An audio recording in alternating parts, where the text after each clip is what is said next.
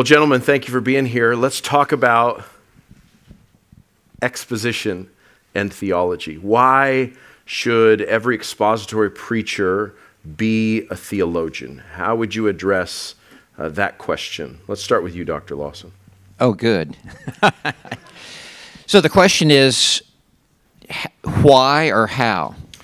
You pick. I'll just throw it out there. I feel like you have a preference. Well, every expositor would have to be a theologian.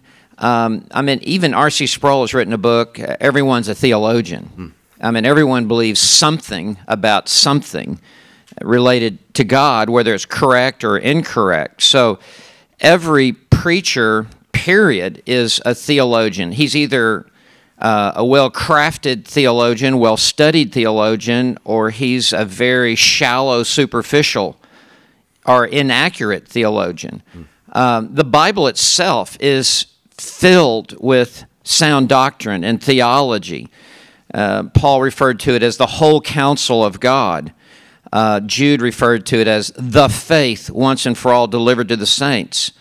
Paul referred to it in Romans as the standard of sound words, and in Timothy as well. Acts 2, it's the apostles' teaching. So it would be impossible to preach through the Bible or a portion of the Bible as an expositor and not preach theology, the truth about God and who God is, His names, His attributes, His existence, His triunity, His eternal decree, His names, His works. It would be impossible to preach the Bible and not preach the truth about God, the study of God. The chief purpose of the Word of God is to reveal the God of the Word. And then every other area of systematic theology is connected to theology proper. And so it's incumbent upon the expositor to be a theological expositor. And as Martin Lloyd-Jones has famously said, what is preaching? It is theology on fire. So if your preaching does not have theology, it's not going to be preaching that's on fire. And then Lloyd-Jones said it must come through a man who is on fire, that this theology and this doctrine has affected you. It has raised your affections for God, for the glory of God, the greatness of God. And so what you would want someone to say after you have preached is not, wow, that was a great sermon, or you're just a great preacher. You would want someone to say, Pastor, what a great God we have. Yeah. Ever since you came to be our preacher and pastor, God is just getting bigger and bigger and bigger. I don't know what I thought God was before you came, but you are an exaltational expositor. You are constantly exalting and magnifying the name of God. And then all of the other areas of theology that are inseparably connected to theology proper. And so it's like the tide coming in and just lifting up all the driftwood that as you preach, it is. J.I. Packer said about Lloyd-Jones's preaching that it was electrifying because there was so much of God in the sermon. So that's really at the heart of theology in exposition, and it becomes almost like the steel girders of a skyscraper. It's what is giving the support to everything that you have to say. Yeah. Dr. Thomas, you have been training ministers for a long time alongside your pulpit work. Talk about your priority in teaching them to be theologians. What are your concerns when you're teaching ministers or future ministers historic theology? What are you concerned about infusing in them, entrusting to them as they're going to be preaching the Word of God, but you're going to equip them for a lifetime of theological study? Yeah, I'm still in awe of what Steve has just said, and it all just comes.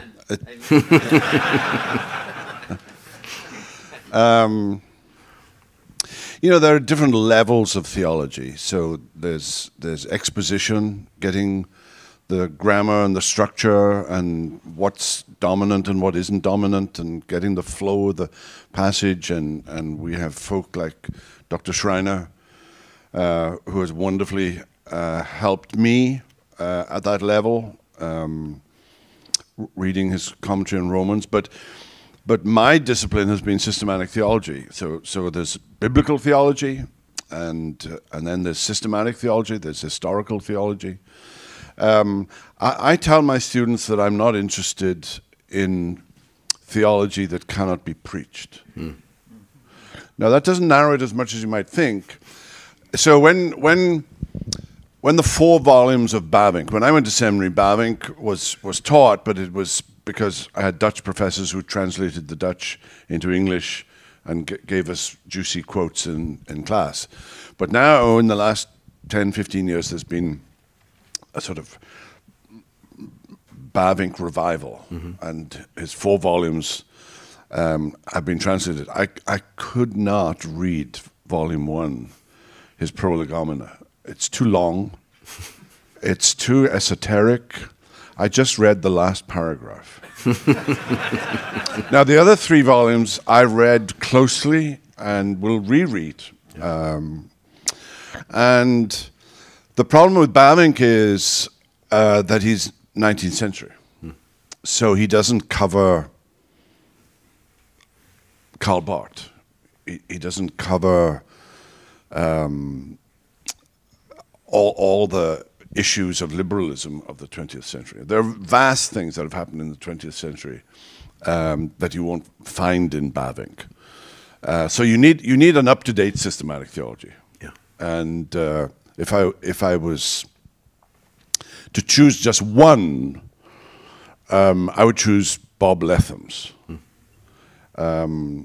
It's written in a wonderful style. It's not actually written like a typical systematic theology. There's a lot of personal anecdotes in it, and it's a little quirky. Bob has a penchant for Eastern Orthodox issues, and so he delves a little there, helpfully mostly.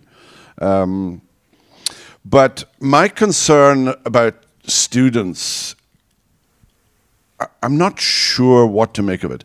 When I went to seminary, my generation bought books, lots and lots of books. And you know, in my first charge, I wasn't paid a whole lot, but whatever extra I had, I bought books. I would deny myself a whole lot of things because I needed books, and then along comes the internet. And most of my colleagues at the church I've just been serving in, they don't buy books. They haven't bought a book since they graduated from seminary. And they tell me, oh yes, but I read Kindle. But I'm not convinced of that.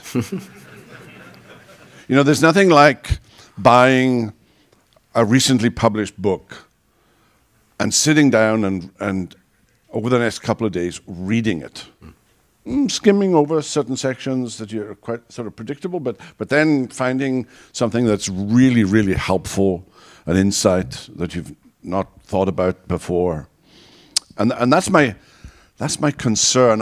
You know, you buy Logos, you've got a ton of books. I have Logos, but I have no idea what I've got. I mean, none.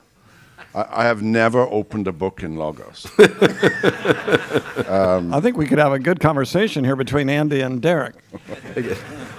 You could provide IT help. I am beyond help. Andy wants to help. Dr. Schreiner, thank you, Dr. Thomas. I think it's helpful to hear your perspective on infusing rich theology into a modern student with all the challenges that we face. Dr. Schreiner, you're a famed exegete. We're all beneficiaries of your work in the text. And Dr. MacArthur says that theology is supposed to serve as guardrails for the preacher, to keep him on track, on the right road while he's working through a text. When I think of your ministry and your contribution, help us think about that relationship between preaching the text and ensuring we let the text speak and not being distracted by theological hobby horses. What do you find most helpful as an expositor and someone who trains expositors to pay close attention to the text so that the agenda isn't their agenda but the text's agenda? Yeah, that's a great question. Yeah, I mean, I think in terms of theological hobby horses, I think you're going to avoid that if you're actually preaching the text. Yeah, you're going to let the text speak. So clearly the text needs to inform what we're preaching and teaching. But at the same time, systematic theology, I believe, reflects the understanding of the church throughout history of what the entire canonical witness is telling us. And we need to listen to that witness, as it's been mediated, of course, through the early councils and creeds, but also through the Reformation. And if we say, all right, I don't agree with what is being said there, we're almost certainly wrong. I mean, if a preacher is going to go against the tradition, by that I mean the early councils, Chalcedon and Nicaea, or what we see in the reformational tradition. Of course, I know there are some differences there on things like baptism, but I think we would say to ourselves, what are the guardrails? Probably, almost certainly, our exegesis has gone astray.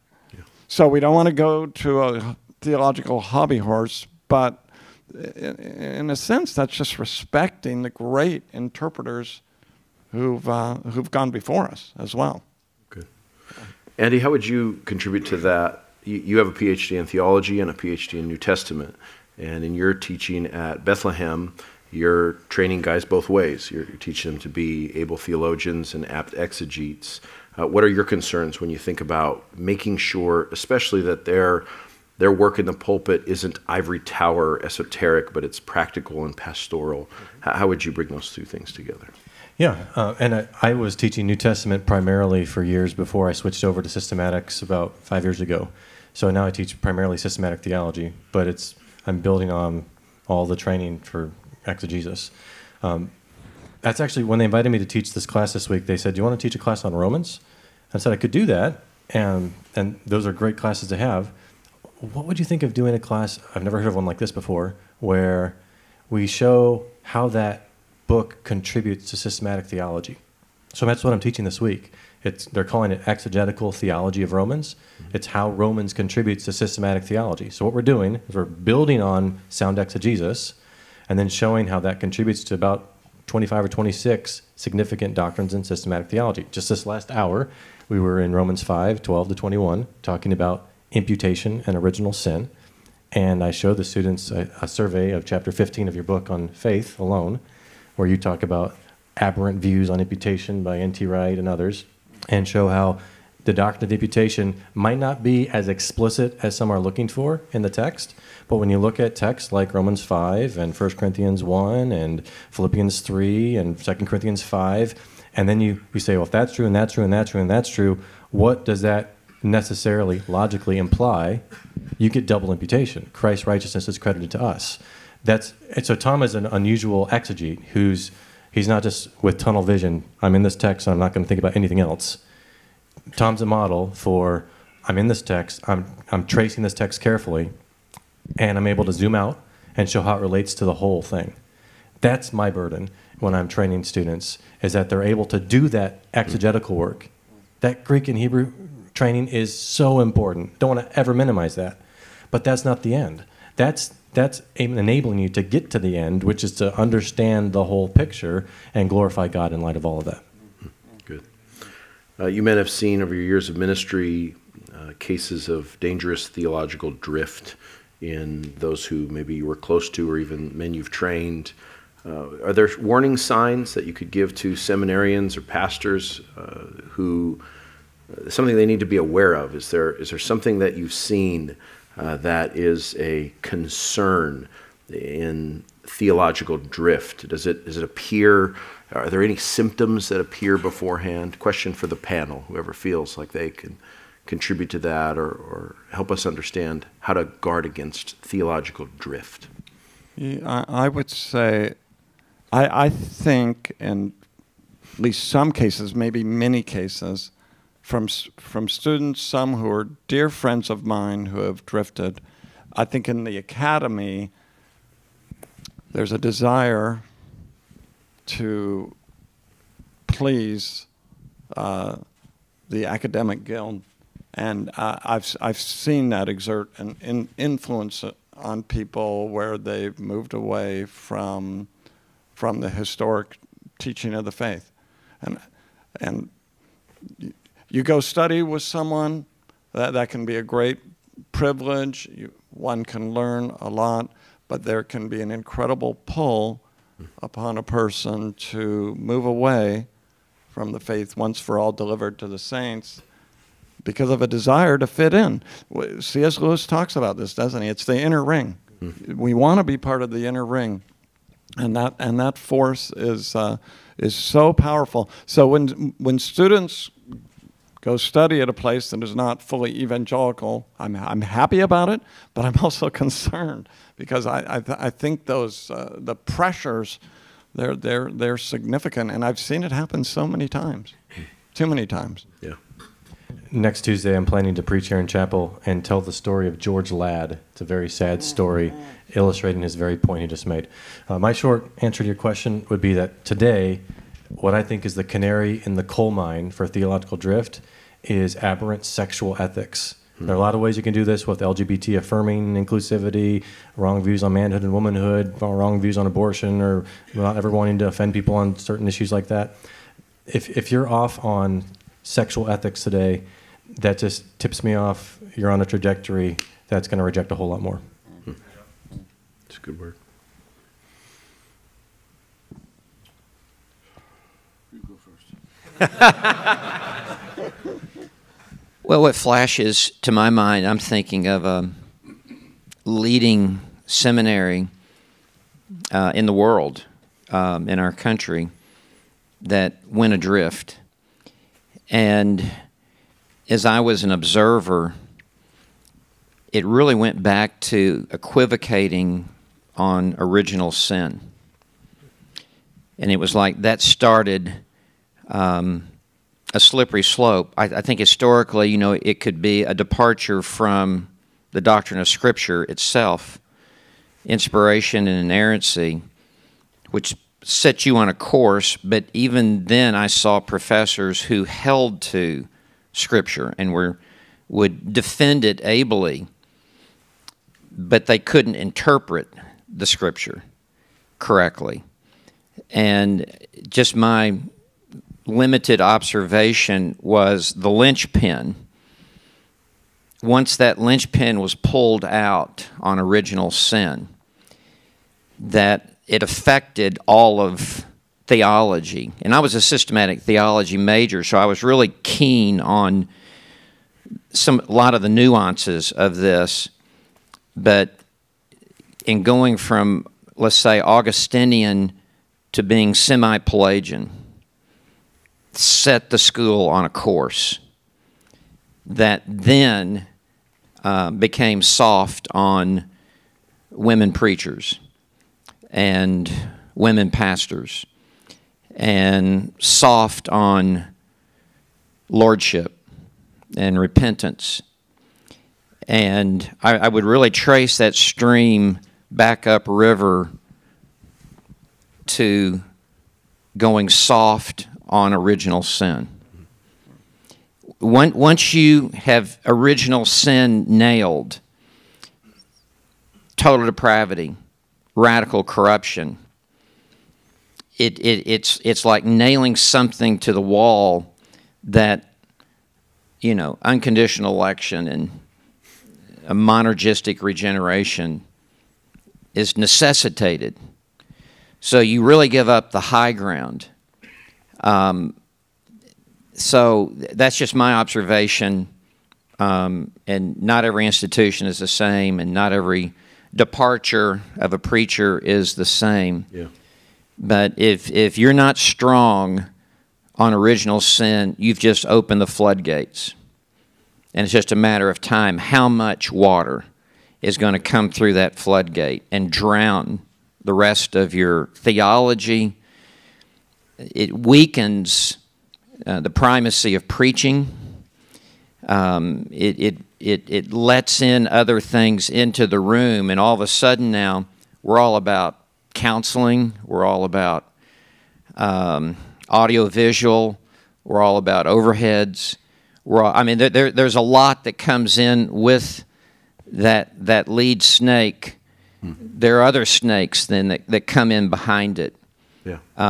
So anyway. No, that's helpful. So we're talking about drift, and Dr. Schreiner has identified novelty, being accepted in academic circles as one concern. Dr. Naselli, you see it as the cultural idols of the day can lead to compromise. Dr. Lawson, you're talking about these root doctrines concerning man and core historic doctrines and holding on to those. Dr. Thomas, what would you add to that mix in concern about theological drift, either in a student or a pastor? So my life, my 50 years of ministry, has always been in a confessional church, where the denomination required a vow to be made to the Westminster standards. And although they would occasionally allow scruples, they did not necessarily allow any exceptions. And so, there are lots. I've known too many who have drifted for a whole variety of reasons. Students who went to do PhDs in secular universities who either didn't have the ability to withstand the liberal pressures that came upon them from their advisor, or they didn't have the will to radically oppose whatever their advisor was saying, and so sadly I've seen students drift from the Reformed faith. Yeah. I think the toxicity of social media.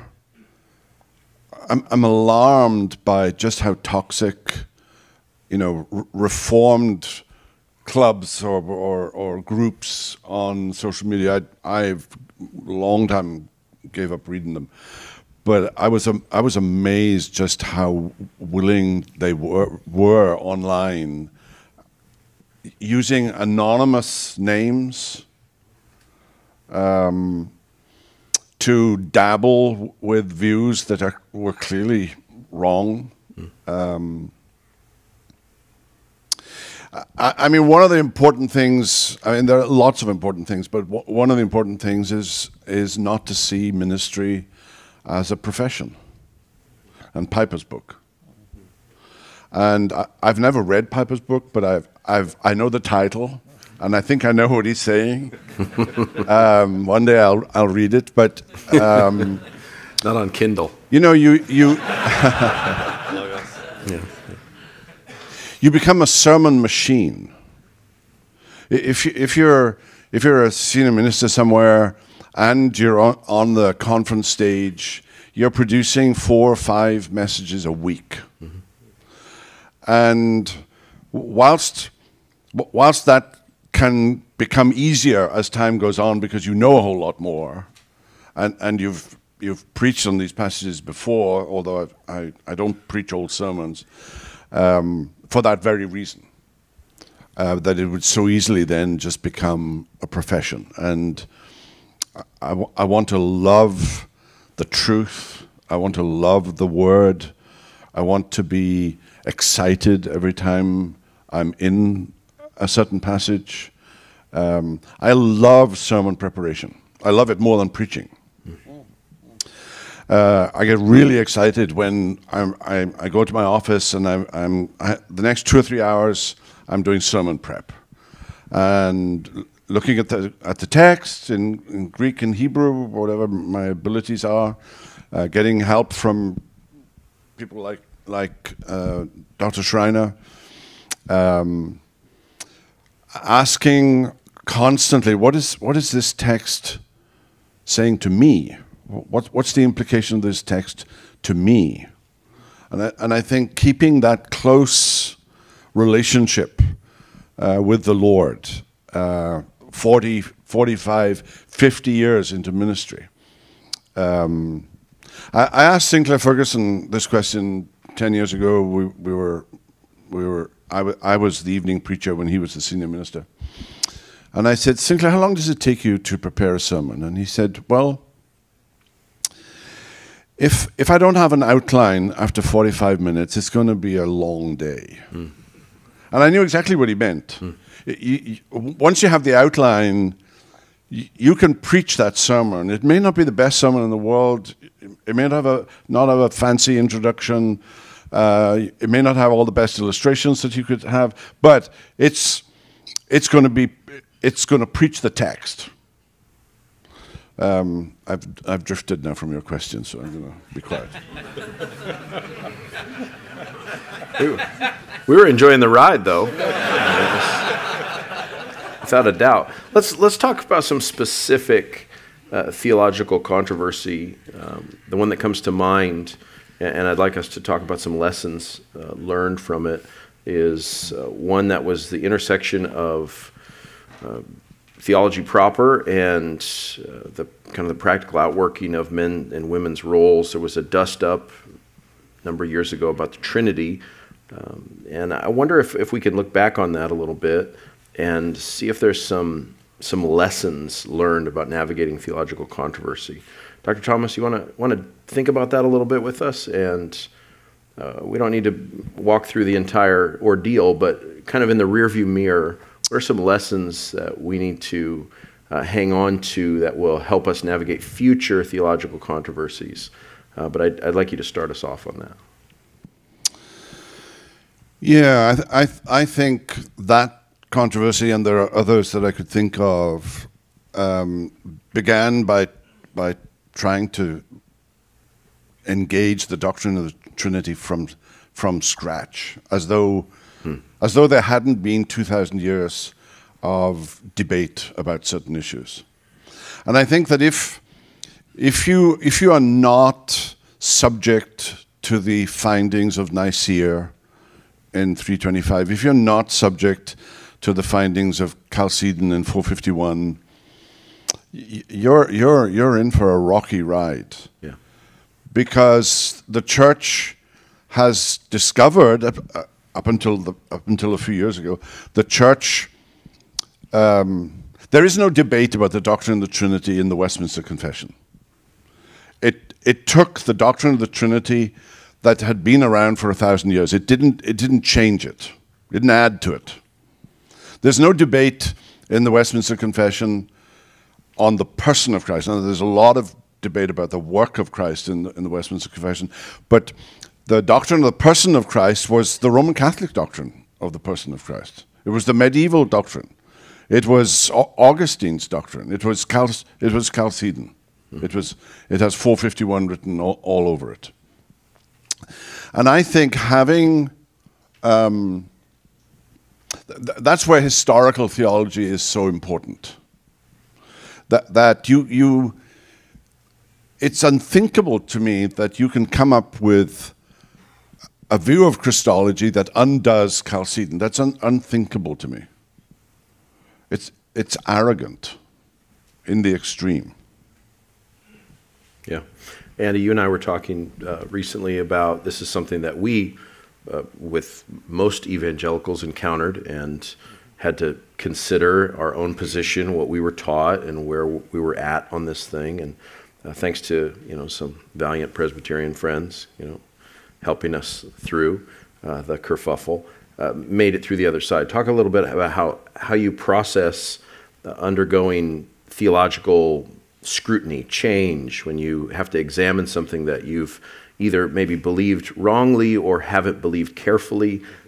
Just in that example, we want to give us kind of fill in your version of that story. Yeah, and real quickly, I don't want to assume all of you know what we're talking about. Some of you might be lost. Like, what is true. the controversy? So, That's in a true. nutshell, the debate is whether the Trinity, apart from creation, has a particular relationship among their members, specifically the Father and Son. Is the Son, God the Son, eternally submitting to God the Father?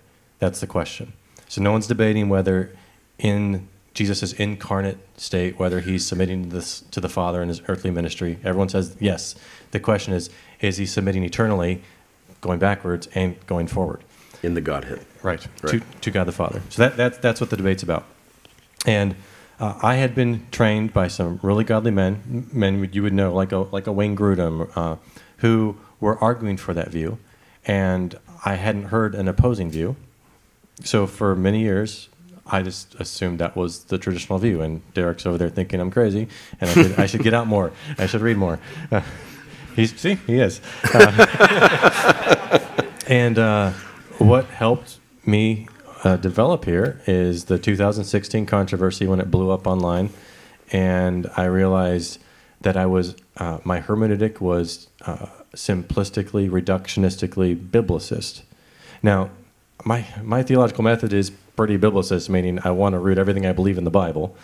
But there's a way to do that that's simplistic, where you want to say, I believe this, so I need a passage that says exactly that, explicitly that.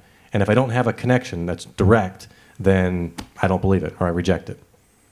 And that, I think, is simplistic, because even Jesus, when he rebukes the Sadducees at one point, he rejects them saying, you should believe in the resurrection, because Old Testament says, I am the Father. I am the God of Abraham, Isaac, and Jacob. You should be able to take that truth and deduce that that God is still their God, and that therefore they're alive, and the resurrection is real.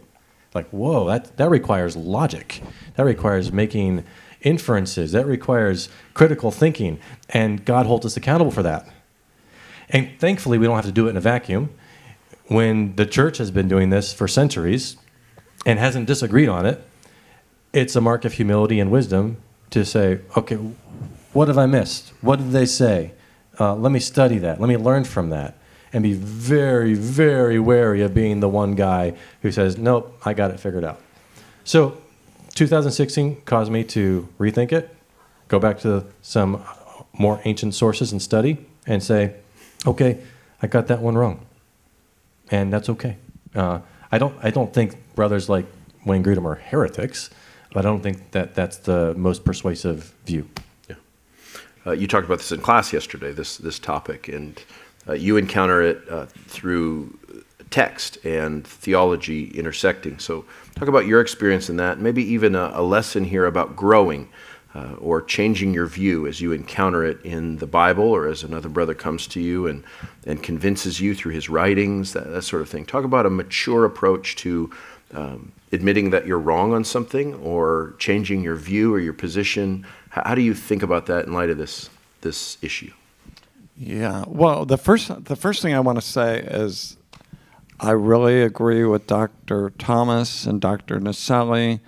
I'd want to double down and say I think there was a naivete present, and we need to recognize that the early believers, when they wrestled, if you read about those early Trinitarian controversies, about the person of Christ, they're wrestling with Scripture. And they're wrestling with Scripture profoundly and deeply. And which is why I think what was happening was naive, because those who were teaching such, and I agree with Andy, I don't think they're heretical, because they will confess in the Trinity, but I think it's defective. And so we need to recognize when we come to these matters that those who have preceded us, this is what I was saying earlier, they have done careful exegetical and theological work, and it is arrogant for us to ignore those who've gone before us. I think that's a danger especially among those of us who are Baptists. I'm a Baptist. There can be a danger to leap from the biblical writings to our era and ignore everything in between. So that is an area, I think, in which we're growing. Clearly, Scripture is the final norm, isn't it? So now, in terms of your question, at least, I think at the same time, I'm not saying something like the Trinity or Chalcedon, but in our own work as preachers, as teachers of the Bible, we always want to be humble. We want to say our vision is partial. That's why we need the whole church and those who've gone before us. And at least, I hope I've kept this vow. I just said to myself when I was young and I started writing, I don't want to be so proud that if I've written something, I'm not open to being corrected. And I'm not open to changing my mind. Now, not on something like the Trinity, right? But clearly, especially if you write a lot and you're writing when you're younger, which I did, clearly there's things, and I'm not saying now that I'm old I've got it right, but there's clearly things that one writes that might be wrong. So, and that's where we learn from others. That's one of the, I've learned so much from teaching, from questions from students, and I would just say a good stance for all of us is let's really hear our critics. Let's listen to those who disagree with us. They may still be wrong, but maybe there's a part of what they're saying even that might be helpful to us, that might be a corrective, in which we can adjust our view to some extent. Yeah. So. Good, yeah, and the humility and a submission to the text and the wisdom of those who've gone before us. Dr. Lawson, you talked in class this week about your change in views, which was a Copernican revolution about God and Calvinism and all those doctrines coming together. And for you, it wasn't a light matter. It was early on in your ministry, but it led to a massive change. Talk a little bit about how that change wasn't instantaneous or overnight. Yeah, I came from a Southern Baptist church. I was under Adrian Rogers at Bellevue Baptist Church is where I was called into the ministry. And then sat under W.A. Criswell for 5 years at First Baptist Dallas. Criswell, I remember when he came to chapel, told us that he's a Calvinist of the highest, lowest, and middle order. We didn't really understand exactly what that meant, but I came from a very Arminian background, not even knowing what Arminianism is. And when I first heard of the doctrines of grace being taught in class, I mean, it provoked quite a response in me. And then I was attending another church also. After I would hear Dr. Criswell preach, then I would hear S. Lewis Johnson preach. And he was strong on this. And for 2 years, I mean, I wrestled with this. I mean, I lived by myself. I was not married. I ate every meal by myself. I had a lot of private time to think. And it took me 2 years to go from point A to point B. And really, I remember the day in class when the professor asked the question. We were studying the preaching of George Whitefield. He asked the question, what can a dead man do? And this kind of goes back to the original sin question. And the silence in class was just deafening because I kept waiting for someone to answer this. And someone in the back row just said, stink. That's the only thing a dead man can do, is stink. And it was like a rock thrown through a large glass window that just took the whole window down. And I was stunned. And it was kind of like the missing link in the chain of thought was now there.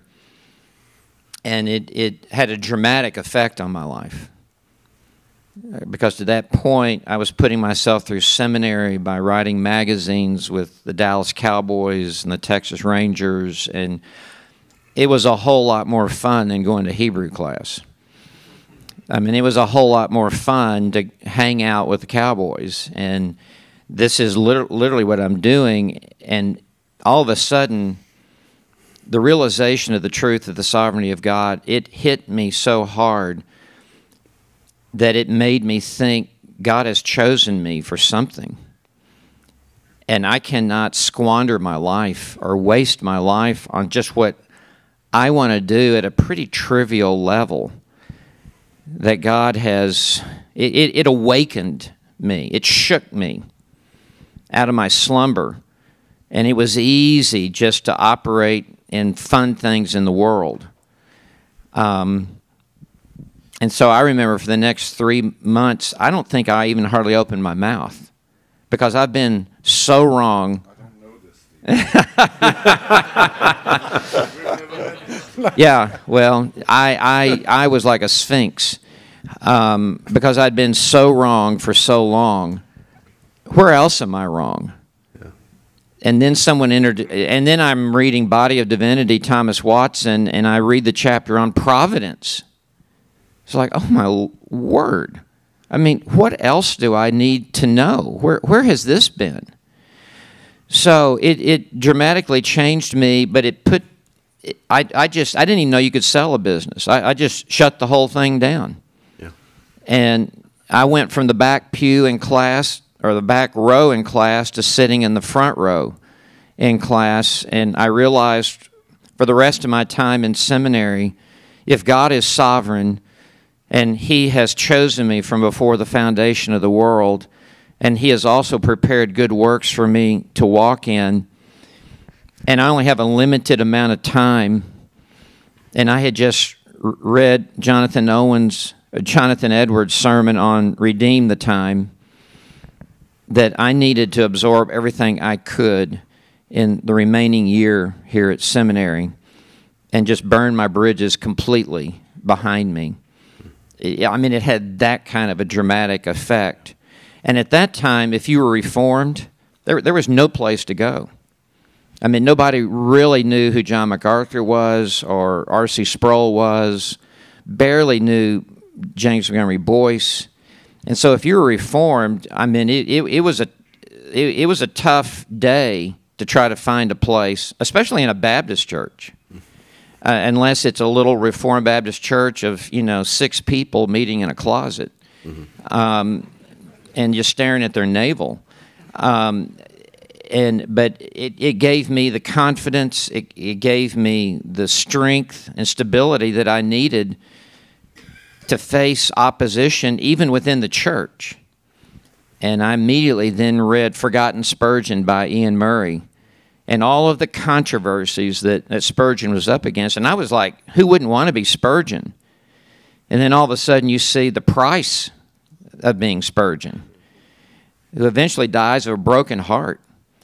But anyway, just looking back on that time, that was the game changer for me. It was almost like being saved all over again. I mean, it became a continental divide. Yeah. And it got me out of this line and got me in this line, and I stood with men who were giants, who had impacted continents and eras.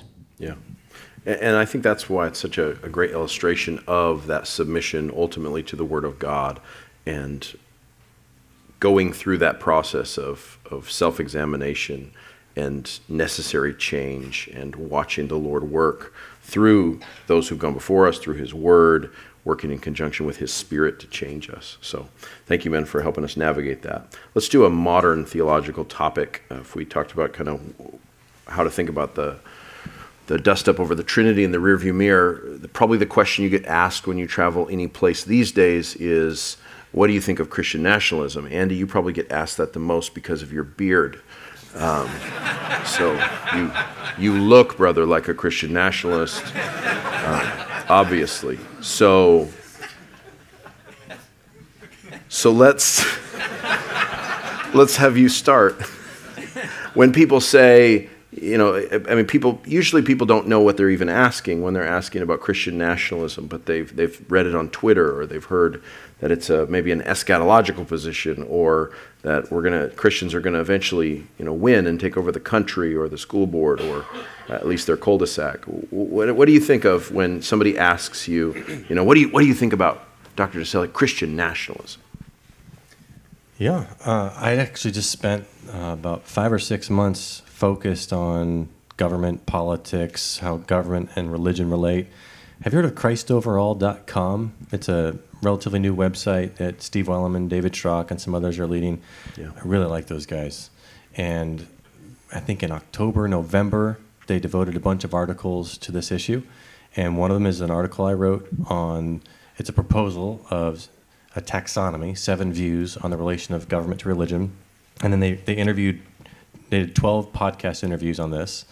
And then my job was to listen to them all and write a reflection article. I think it's called 12 Reflections on 12 Interviews on Christian Nationalism. So you can check that out if you want more thoughts here. But the gist is, I don't take that label and apply it to myself, because it's like walking into a church and saying, hey, I'm a Calvinist, and you don't know anything about the people you're talking to.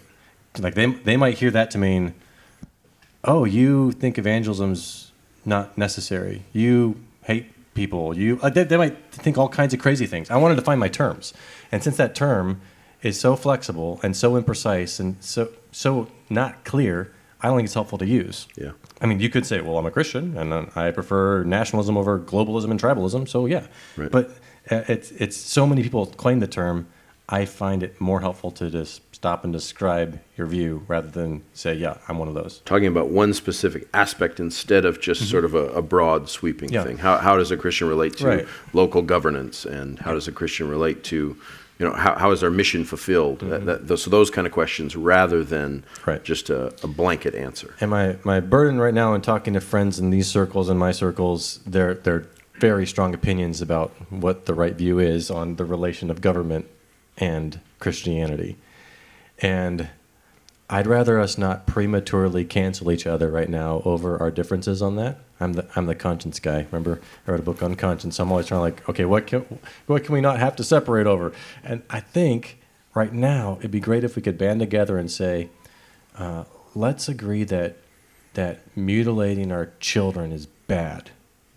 Can we agree on that? Can we all oppose that? Let's pick some issues that are like abortion is evil. Can we pick issues that are ravaging our country and agree that we should oppose those? If we just all splinter right now over, well, I think the best possible endpoint is here, not there, we'll become weaker. So that's one of my burdens. Okay. Other thoughts about how you'd answer that question if you've encountered it with people in your churches? It's not a term that is used in the circles that I move in. Yeah. That's how Dr. MacArthur answered that question the other day. And I daren't go into the realm of eschatology. I made a promise I'm not going there. So whether the good guys win, eventually. I think we all agree on that point. Eventually. Yeah. Amen. I mean, the way in which Christianity and politics, or Christianity and government, or Christianity and nationhood relate, there would be massive differences of opinion, even in historical Reformed communities. The Dutch would have a certain view, the English would have a certain view, the Scots would have a certain view. I'm a Brit, so I don't dabble into American politics. Actually, I'm a citizen now, but I'm still a little wary. But I'm happy with the idea that the norm and the standard for government is the Ten Commandments. That there has to be some basis of what is just, what is right, what is wrong. a sort of Judeo-Christian basis for government, so that it's not. I mean, we're in a different world now, where there are no norms. Nothing is right. Nothing is wrong. Truth is whatever you want to make it. Justice is whatever you want to make it. So it has become deeply sectarian and personal. So I think this is an issue that the church will have to address. The problem that I have, and maybe it's not a problem. I mean, I've been ministering in the South, in South Carolina. The governor, who's a Republican, is a member of the church. He's there every Sunday. Sits up in the balcony, takes notes. I look up to my right, and he's there every Sunday. Makes a very, very strong profession of faith. But if you are anti-abortion, there are two genders, you're anti-gay marriage, you sound like a Republican. And so when you preach biblical ethics as the norm for society, it's very hard unless you take a position, that abortion is not the number one issue. Maybe something else is the number one issue, and you can vote for a Democrat just because you've put abortion in sort of down here, and something else, whatever that something else is, has taken priority. I've said enough. Good. Get us out of the quagmire here and into the clear light of Dallas. I agree. I think defining, as Andy said, Christian nationalism is hard for me even to put my arms around the whole issue. For me, it even goes back to, again, original sin. I don't think we're ever going to have a Christian nation. I don't think we've ever had a Christian nation.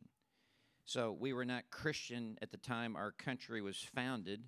There were Christians there, and there were Christians in places of leadership. There were those who were deists. There were those who were Catholics. There were those who were outside of the faith, who were in leadership from the very beginning. So we were never a New Jerusalem. And so that's why, I could never be a post-millennialist, that the world is going to get better and better and will usher in the kingdom. The doctrine of original sin will not permit it, that we will always be in the minority. The way is narrow, and few that be that shall find it. There's a certain reality about that, and we will always be a pluralistic society.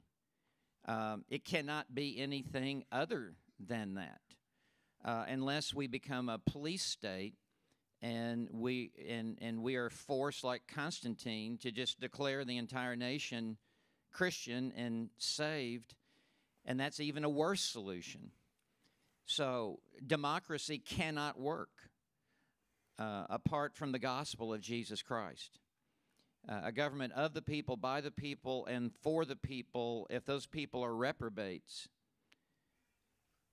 it just can't even work. You would rather have a benevolent dictator than a democracy if you have reprobate people. So our job is very clear. It is to preach the gospel and to win souls to Christ and to realize we will never usher in the kingdom.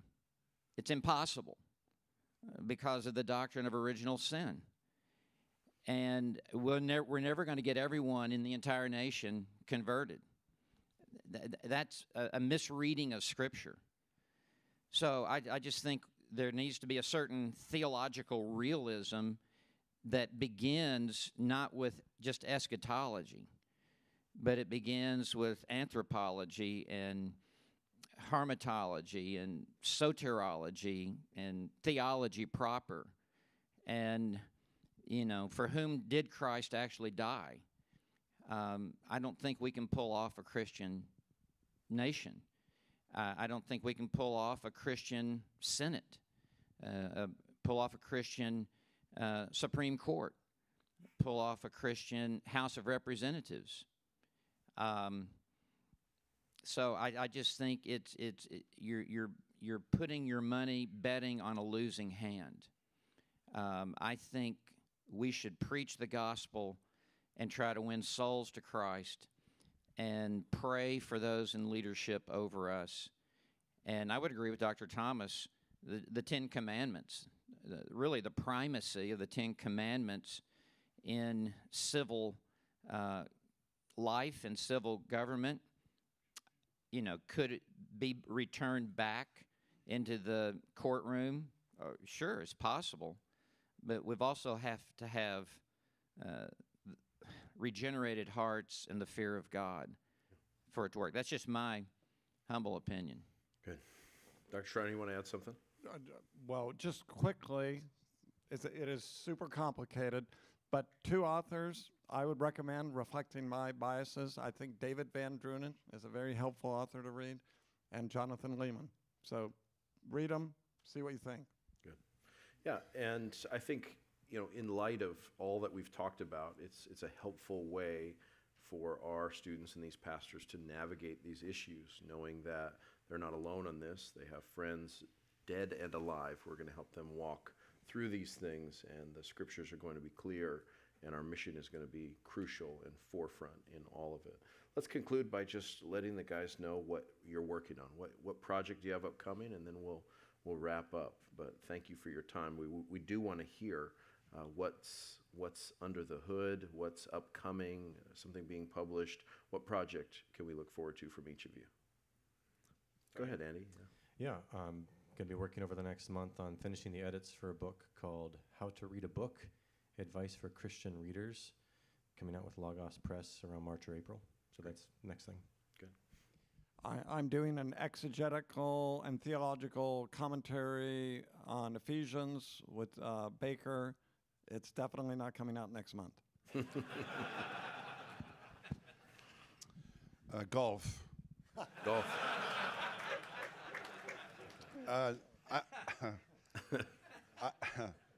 I've just retired. I have a book coming out in the next month or two on the life of Peter.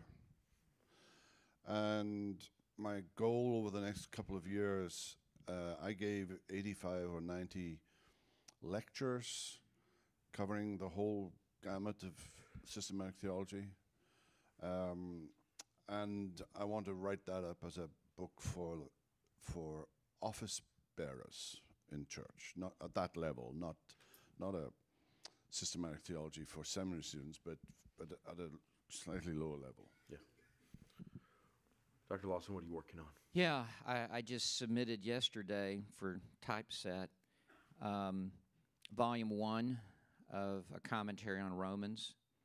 It's called Preaching Romans, and 52 chapters on Romans 1 through 8.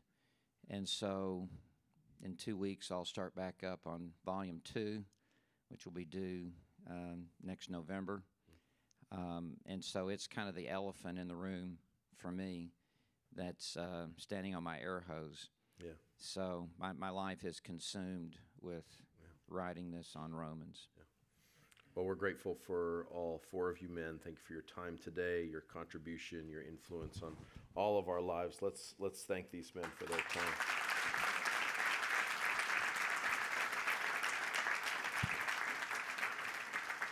Andy, will you close us in prayer? Thank you, Lord, for the opportunity to study with brothers, to learn better how to exegete and apply your words to us. We want to stand before you someday and hear you say, "Well done, good and faithful servant. Enter into the joy of your Lord." We want to work hard for your approval. Help us to do that. We ask in Jesus' name, amen.